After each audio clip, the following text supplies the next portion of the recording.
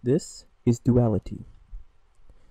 Can you imagine what it felt like after all those years of hunger, of madness, the storms, the lightning strikes, and the fires, and the riots, and the dust everywhere? Can you imagine what it felt like to watch Venus rising not as a yellow speck, but as a blue one? Or to see the great orbital stations casting shadows over our homes and farms as they circled our world? Or seeing the bright fireworks of our first ships as they turned their engines on for the first time? I still remember watching in awe as the first storm systems began forming over the barren regolith of the moon, finally drenching it and preparing it for life for the first time in its history. Can you imagine?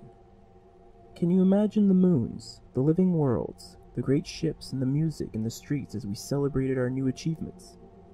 As we celebrated the opening of our galaxy? Can you imagine what it felt like to be free of the myriad of diseases and the crippling despair eating away at our collective soul? To feel such elation, such greatness must have been incredible. And to listen to the sounds of the first radio transmissions from Sirius, choppy as they were, and to know that we were not alone in the universe, that life was everywhere, hiding in the corners of even the coldest worlds.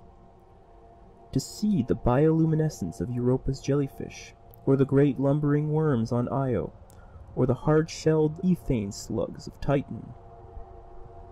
To see all those incredible things, as common as the stars in a clear night sky, and to know that not a single one of them happened. That they were the fever dream of the dreary lost. To know that we rotted in our gravitational pit like maggots in a diseased animal.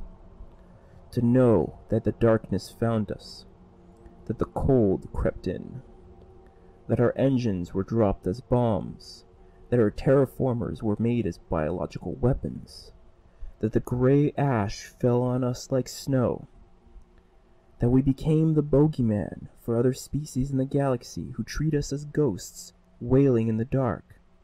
And finally, to watch so many dead worlds rise in our solar system.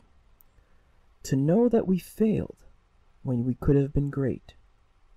Can you imagine?